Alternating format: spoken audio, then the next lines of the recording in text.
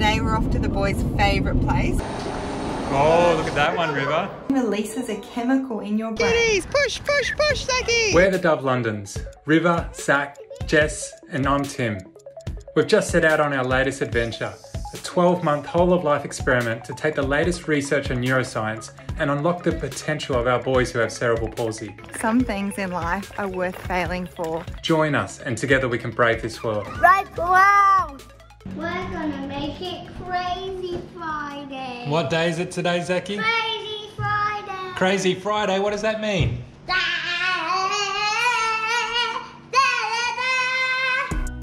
That's right, Zach. It's Friday and it has been a long week. 6, 7, 8, 9, 10. We've kicked some therapy goals, we've had lots of fun, we've made a big mess and caught up with some fun friends. Here we go, this is taking some skill. And of course we've laughed a lot. What are you doing? We've had our share of meltdowns and I've definitely acted like a goose. But today's Friday, which means it's time for an adventure. River, you ready? I'm ready. You ready? Ines, ready? Yeah. Zachy? Not sure? Don't know where we're going. Temporarily closed. I hope that's wrong. I got an email that it was open. Are you sure? Yeah.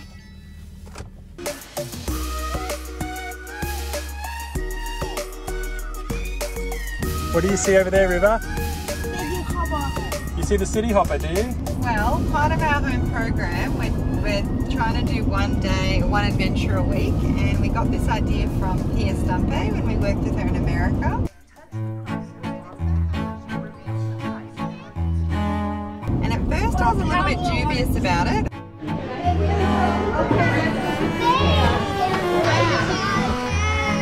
I thought, oh no, I like having fun, but you know, we were there for therapy, but the boys actually did some of their best stuff while we were on adventures. So yeah, we've started doing it, and today we're off to the boys' favourite place, which is the museum, working on walking and working on standing and sit to standing, but actually the boys are just going to have fun. We want to maybe optimise walkers when we're in the interesting places, and also I think the museum is a really good chance for standing and sit to standing. Museum is a perfect time for sitting down. Is it? Perfect place to sit down.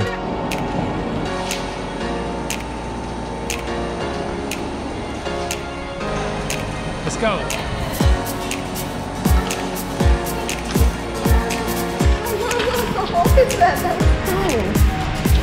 So we forgot the weights for the back of River's walker, and they help him kind of have a bit more control. Not a great move when the whole point of today was to practice that, but look at him, he's picking up the walker. I don't know what he's doing, but he's having fun.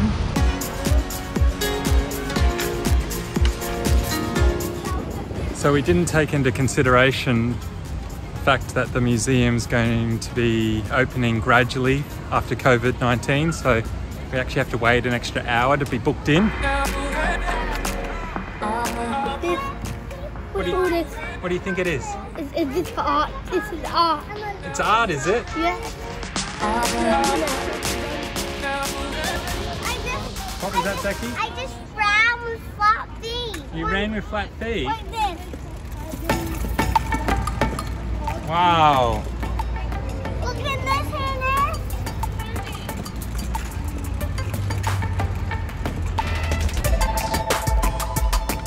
I can get Hannah, run, Getting Zach to stand and use his walker can sometimes be a struggle, but not today. I am a robot. Let's ask our barefoot neuroscientist what's going on here. Yes, so I'm definitely not a neuroscientist, just a wannabe. So there's really a lot going on from a neuroplasticity point of view by taking the boys on adventures.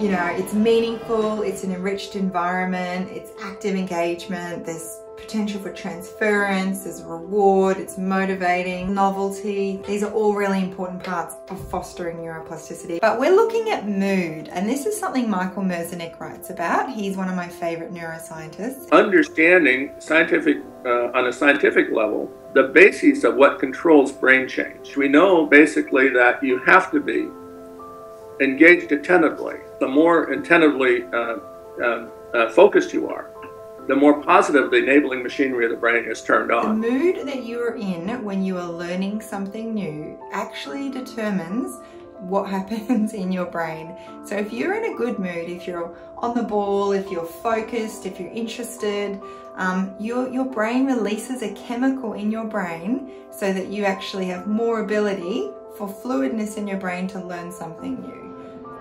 A tiger! It looks a bit like a tiger print. Oh, look at that one, River. So if you're a teacher, if you're a therapist, if you're a parent and you're trying to teach someone something new and they're not in a good mood, they chemically are not going to learn that as well than if they're in a good mood. So this makes a huge difference on how we set up our spaces, the activities that we do, and for us, going and doing fun things together with the kids. What is that one? What do you think it is? A dinosaur head. A dinosaur head.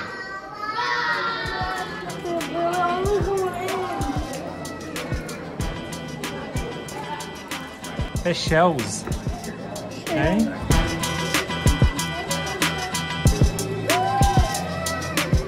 So the day provided us with plenty of opportunities for walking, standing and exploring. And the boys were in a great mood, primed for learning. But to be honest, the most fun happened afterwards when I thought I'd take a cheeky rest in the pram. So much for having a rest in the pram. I was just trying to have a rest.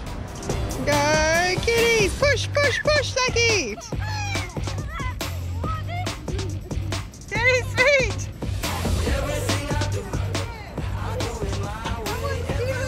What are you guys doing in there? Oh! So looking just at Zach's story and him using his walker, we've been working on this for months, and after we did his big spinal surgery, we really were working on good form in the walker, and just like 2 months ago, we weren't having heaps of success. There's a bug there. Can you squash the bug? Okay, red onto the red line. Remember our job, we're going to go walk on the red and walk on the blue. Oh, just there you go. And we were doing really short distances, 3-4 meters max, before he was really tired. And then 3 weeks ago, we went on our first adventure and he did the best walking he's ever done. And again today, at the museum, you know, he's in a great mood, he's seeing his friends, he's in a new place, the sun's out, we're all just enjoying each other, even though we've got this secret therapy agenda. So guys, what was your favourite thing about the museum? My first thing was seeing the dinosaurs. Seeing the dinosaurs? What about you, Zaki? Ines was trying to kidnap us. Ines was trying to kidnap you. That's really not good. This video and the Possible project is made possible by you.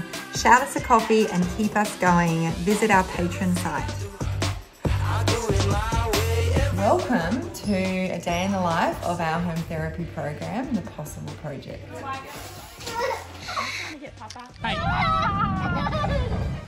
Sarah and Boris Buffalo, the bravest of the brave. Until that is, they